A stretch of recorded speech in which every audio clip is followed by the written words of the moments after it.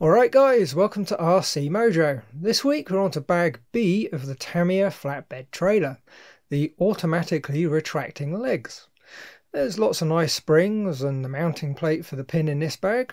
The legs are quite a neat build. Right, we're up to step 4, the legs and pin. There's quite a few bits for this one. We've got a single M3 flange nut, the pin for the coupler, 6 M2x6s, 1 M3x26 countersunk screw, 2 M2x8 cap heads, 6 2x8 self tappers, 2 3x14 pins, 2 scissor springs for the latch, 2 coil springs for the return, B5 the latch, B8 the back plate, B9 the cover, B3 the leg, 2 B12s plastic washers, and of course there's 2 legs to build, so we need 2 lots of all the plastic parts. Lastly, there's the plate for the pin. Now as we build, I'm going to use a tiny amount of grease where the parts contact and slide in the legs. The grease in the kit will do just fine, but ceramic grease from another build will work just fine too.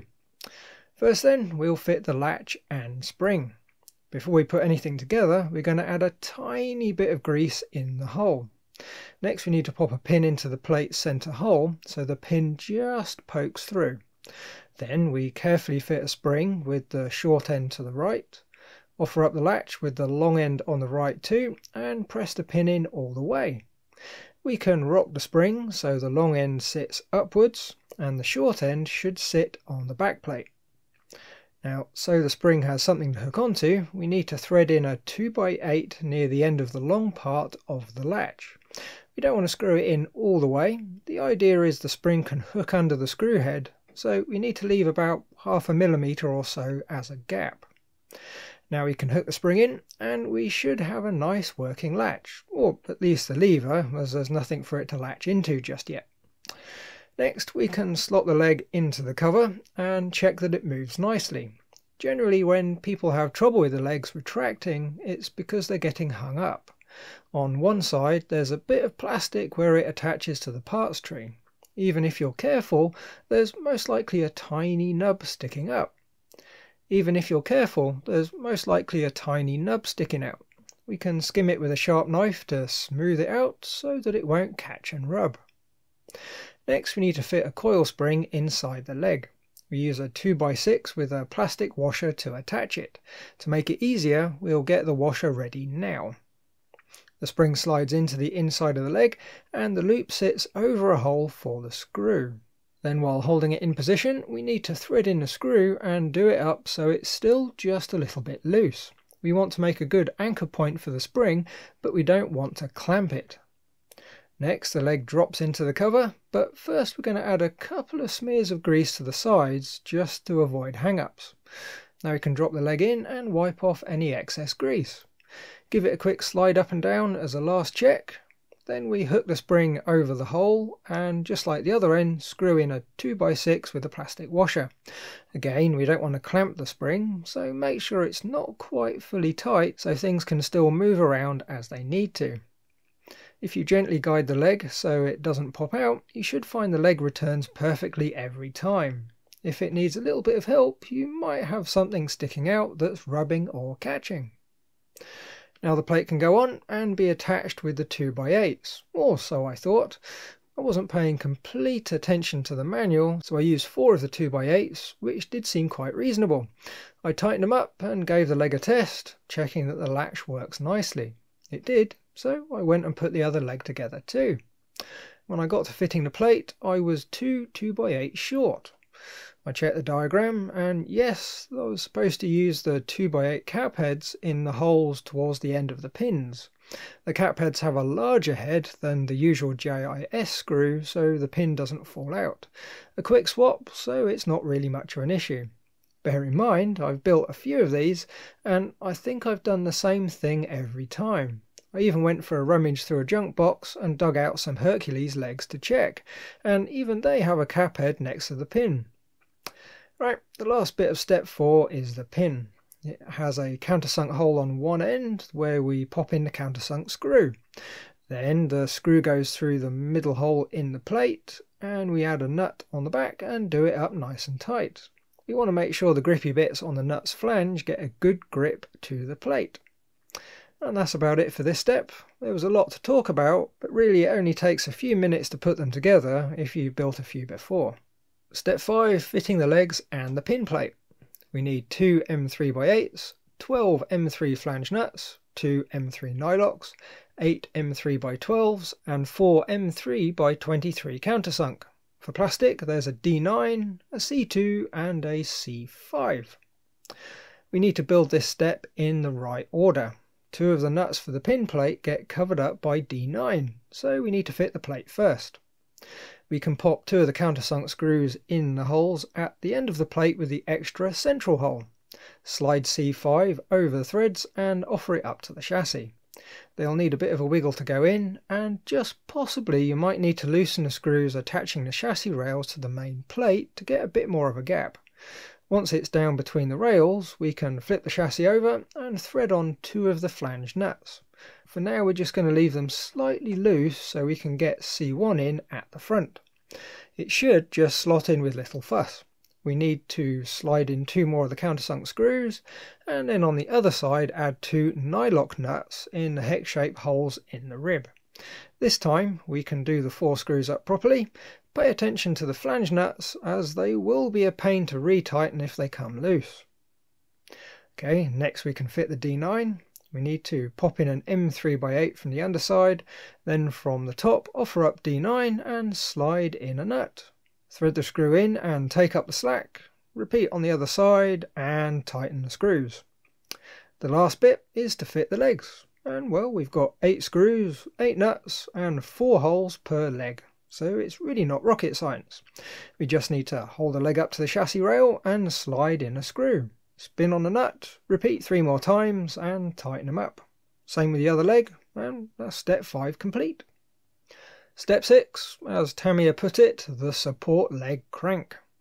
We need 3 M3x8s, 2 3mm rod ends, 2 5mm ball ends, 1 3x8 self-tapper, 3 brass coupler nuts, a 105mm rod, 2 B2s, C1, a C3, a C4, C6 and a C7.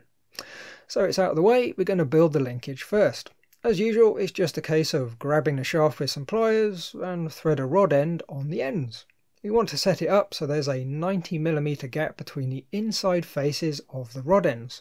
It's not too critical with the legs that it's spot on, but it needs to be fairly close. You can use a vernier or a ruler to set it. Unfortunately, Tamiya haven't provided a full-size diagram in this manual, so you can just compare it. But I'm sure everyone's got a metric ruler somewhere. Next we'll fit the ball end to the C7 sliding wedge. It has a raised portion on one side with a hole in the middle. All we need to do is thread in a ball end and nip it up so it's nicely seated against the plastic. The other ball end needs to thread into one end of C6. Make sure you fit it to the right side and do it up so it's just snug against the plastic. To assemble, we use a tiny bit of grease in the main pivot hole in C6 before dropping in a coupler nut. Just as with the ball, make sure you've got it on the right side. Now we can drop in one of the M3 screws from the underside of C3 and hold it up with a screwdriver. Offer up the coupler nut and thread in the screw. Then we use the cross wrench on the nut so we can nip up the screw properly. We should end up with a super free moving lever. If it's not free moving, take it apart and find out why.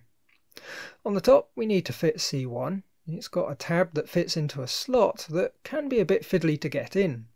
But once it's all lined up, we use a 3x8 self-tapper to attach it. If we test the lever again, we should find it still moves freely, although now with C1 it will restrict the movement quite a bit. The last bit to assemble is the crank box. The 2 cranks attach just like the lever, so we add a little bit of grease in the hole in the crank, pop in a coupler nut, offer it up to the inside of the box and use a M3 screw from the outside. Repeat with the other one, make sure they're the right way round and move freely, and that's step 6 complete. Step 7, fitting it all to the chassis. We need 4 M3 flange nuts, an M3x25, 3 M3x18s and a 3x12 self-tapper. Next to the coupler plate we need to offer up the block with the lever. Now, so it doesn't fall off, we can fit the self-tapper into the middle hole in the rear of the plate. For now, just leaving it loose so we can line up the rest of the holes. At the front we drop in the M3x25 and towards the back we drop in an M3x18. Now while holding the screws in, we flip the chassis over and spin on 2 nuts. Flip the chassis over again and we can do up the 3 screws. The 2 machine screws can be done up nice and tight, and the self-tapper just wants to be snug plus a bit extra. Once it's all in, check the lever still moves nicely and it isn't catching on anything. Further back we have the cranks. These are pushed by the sliding wedge. Now to make sure nothing's going to get stuck, we're going to add a tiny smear of grease on all the sliding surfaces. A little bit on the top of the wedge and a little bit on the end of the cranks. You really don't need much, barely enough to even see. The grease has another plus point. It'll keep the wedge stuck in place while we offer it up to the chassis, which does make things a little bit easier. To attach it, we use the 2 screws. We go through the crank box, through the chassis plate, and on the other side we use the 2 nuts. Spin them on, then nip the screws up nice and tight. Right, now for a quick test. If we pull the legs down, or up since it's upside down, we should be able to push the ball end on the wedge to trigger the retracts. It needs a bit of force, but importantly, it shouldn't feel like it's going to get hung up. Try it a few times and make sure it feels nice to operate. Which just leaves hooking up the linkage. On the wedge end we can just press the rod end down onto the ball. The lever end will need some pliers though, so we're not stressing the plastic lever. Get the pliers over the ball and the lever and give it a good squeeze. All being well, it should all work. We've been testing as we go, so it should be fine. If we pull the legs up again, we can push the rounded portion of the lever, pretending to be the 5th wheel of a truck, and the legs should retract. Generally, well, that's all there is to it. But sometimes you might need to tweak the linkage length to make it fully reliable, but that's really only something you can do with a complete trailer and a truck. More often than not, I would end up replacing the legs with an electric set, but they're still fun to build and get working smoothly. And well, that's it for bag B. Next time we'll be on bag C, the axle, suspension and the wheels, which is going to be fun. It'll make it look like a trailer rather than just a plate with legs. Until then, I hope you had a good New Year's celebration, and I hope you have a good New Year in general, with much radio control and fun. As always then, thanks for watching, like if you like, subscribe if you haven't, and leave a comment if there's something on your mind. Bye guys!